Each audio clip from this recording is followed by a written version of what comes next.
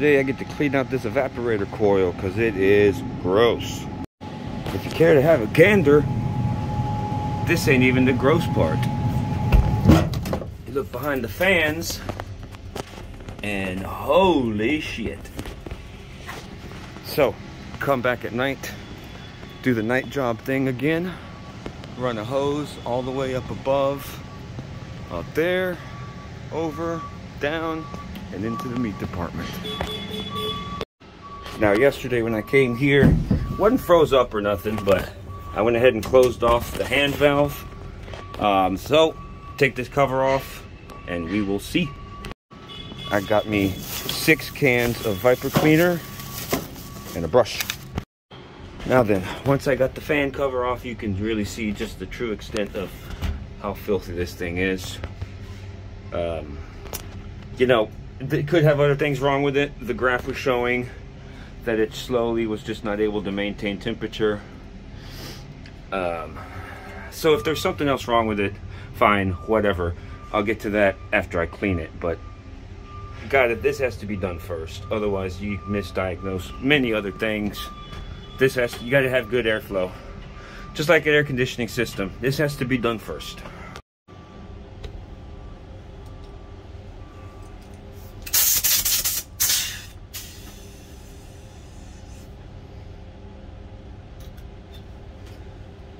Take this out. Let's look at that shit. That's pretty nasty. So I'll use what? That's my freaking pressure. That sure as hell ain't gonna work.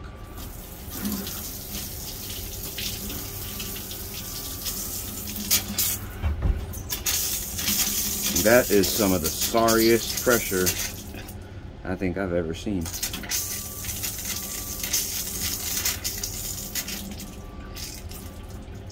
Yeah. Okay, let's go find out why we ain't got no pressure. Do we got a kink? Nope, no kink up there.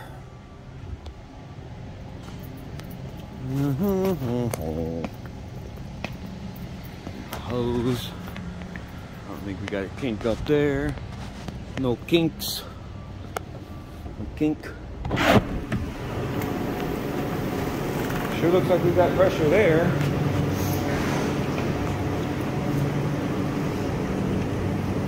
I know that certainly ain't the result of a pressure drop somewhere, or a pressure drop because of the length of the hose. That ain't it.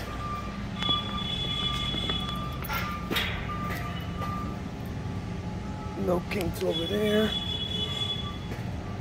It's gotta have a kink somewhere.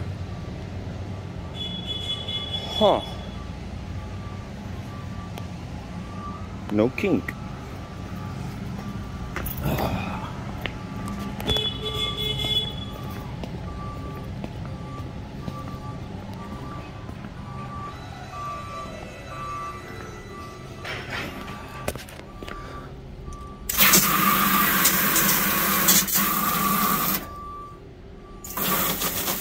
I guess it is a pressure drop issue.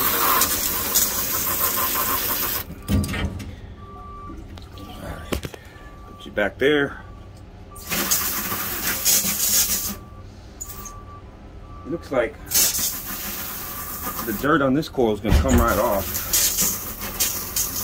And a chemical really isn't even required. Yeah, I can feel it. It's taken a long time to stiffen up.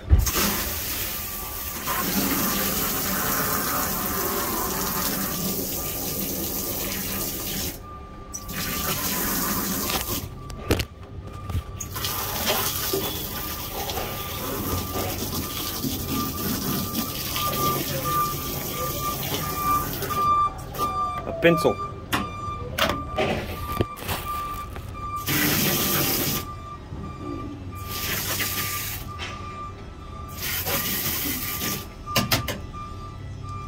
Back plate from right there. The installers never took it out, just left it in there to rust. Same for these.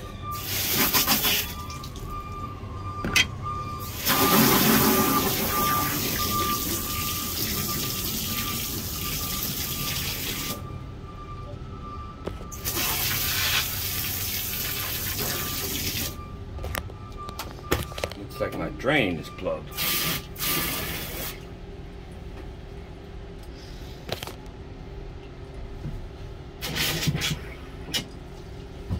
There we go.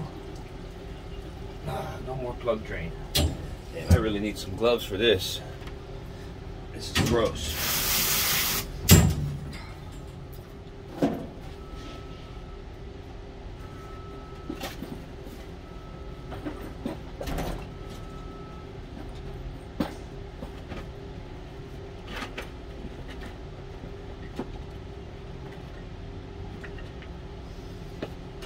Okay, well, at least one glove. One glove is better than nothing. Oh, damn. Sometimes things get really annoying.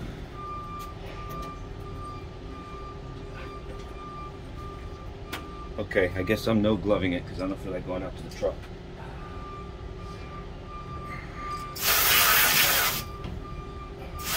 Alright, maybe I can actually use this for a little bit.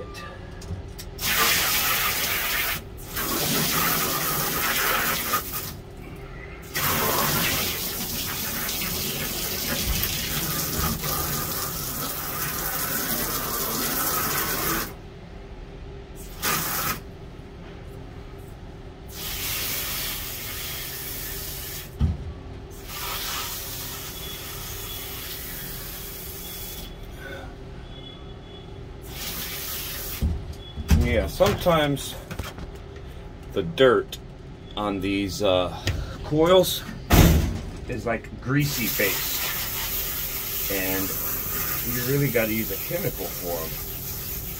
And then sometimes you get this dirty coils that are just really fantastic dirty.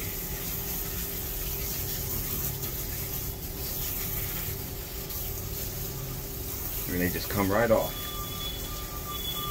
It'd be nice if I had some freaking pressure.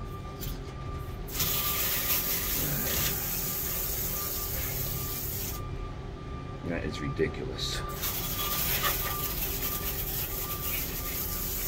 There's got to be something up with this. I'm gonna go look again. Haha, there it is. They're running the water in the sink. All right, let's see. They got the sink off now.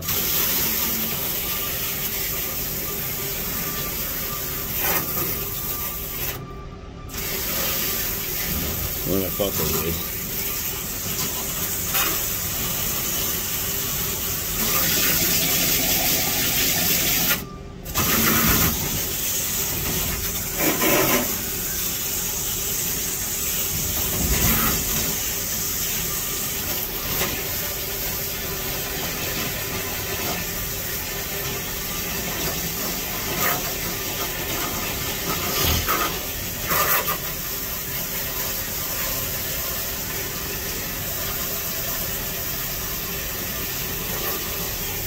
Yeah, I think a little chemical will work here. But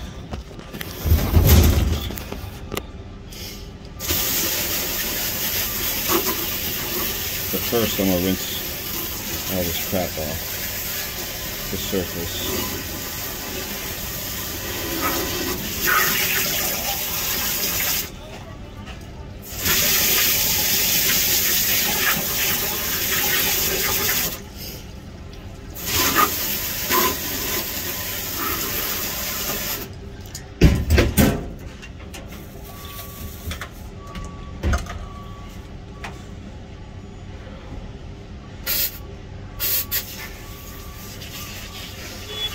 I don't care what anybody says, I like this stuff here. It works pretty damn good, y'all. Pretty damn good.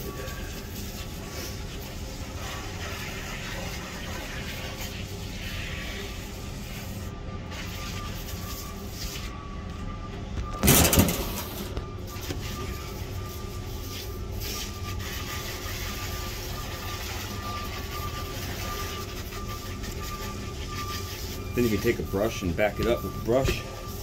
You know, brushing it. Shit works even better.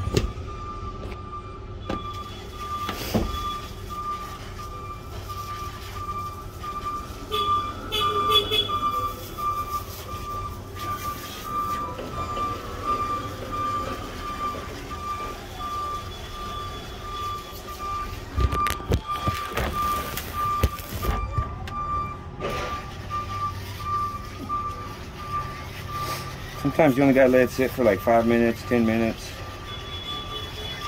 And it really works good against most greases, or grease-based dirt, slime, sludge, whatever.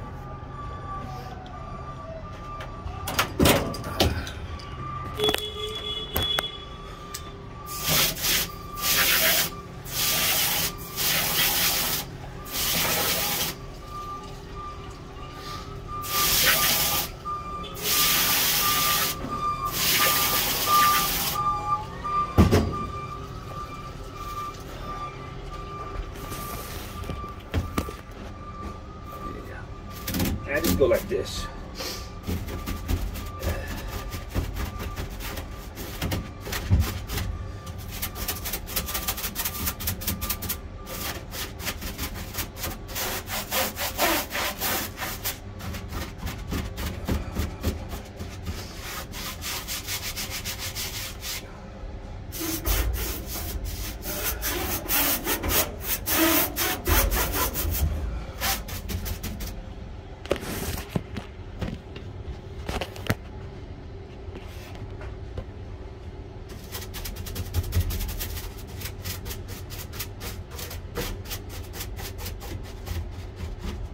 See, if I wash the shit off first, then you see how it's still dry, like right there?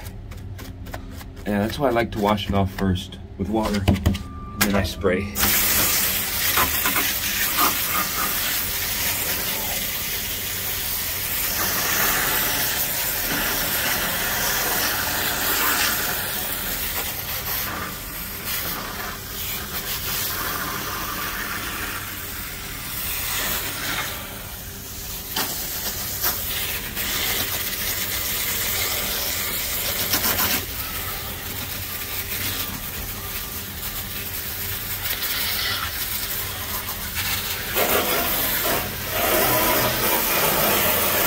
Look at that.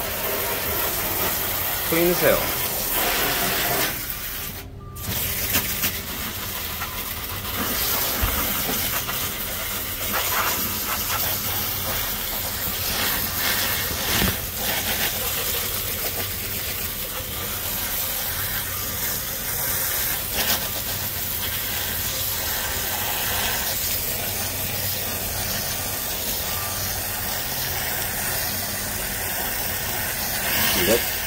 That's the nastiest of the nasty here on this coil. So, we'll do that one, those spots a couple times.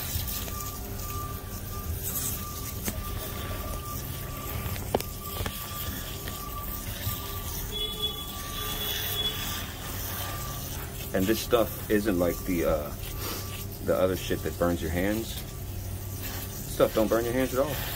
And you don't even have to rinse it. Technically speaking, of course, you do get a better, cleaner coil if you rinse it. But in scenarios where you can't really rinse the coil, where you don't really have anywhere for the water to go, like those top of the unit Mountain True T49s, those units, like those ones, you can't really, if there's somewhere where you ain't got nothing to collect water, you don't got a shop vac or nothing, you can really just spray them and let them drip dry a little bit, or use a very minimal amount of water to rinse them, and they're good. Unlike that other stuff that if you don't rinse them, it'll mess the coil up, oxidize the coil, whatever. Yeah, that don't happen with this stuff. Alright, well that's kind of the idea here. Clean the coil, because it'll work a lot better looking like that all the way across.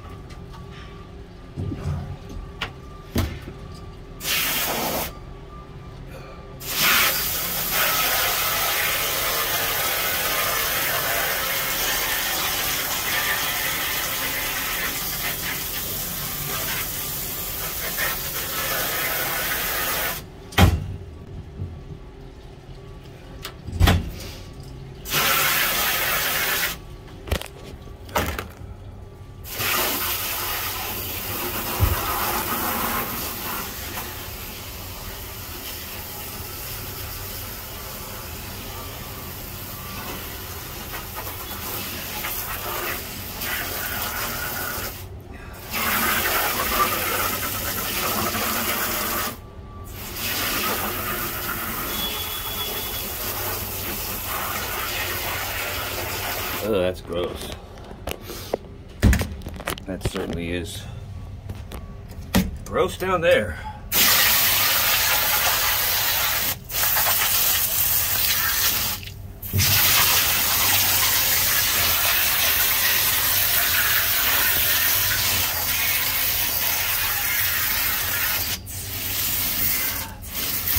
I'm gonna go ahead and clean this whole thing, kind of detail it if you would.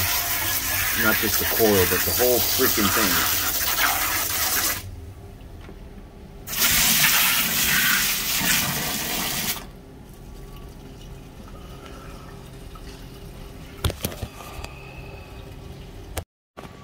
Just look at how dirty that is. Ugh. Yeah. These things, you know, they cost so much money. It's really worth it to clean them, if you ask me. Well, I got a problem. The floor drain. It's stopped up. And so, I have to stop. They need a plumber to come fix this. This is one of the reasons, a good reason why you do this at night, when the store's closed. All right, I gotta go tell the manager about this. Ain't this some bullshit? All right, so that's where that one ended, guys. Appreciate you watching, and I'll follow up with the other one maybe tonight.